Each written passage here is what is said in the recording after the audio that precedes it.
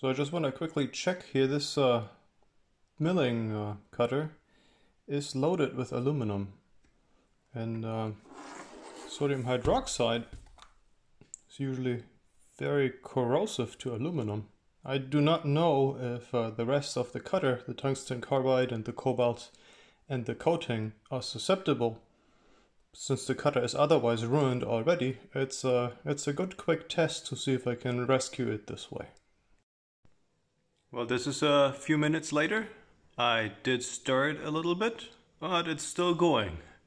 So I will be back in a few more minutes. So I forgot this overnight in the cleaning solution. There was some sort of black deposit on the aluminum. Maybe aluminum hydroxide? I don't know. And it could be wiped off with a towel. And I want to see if the remaining leg stuff is resilient. No, it's not. It can be picked right off. Okay, so I guess one has to clean this in between or before it's done. Still, all the cutting surfaces are now exposed.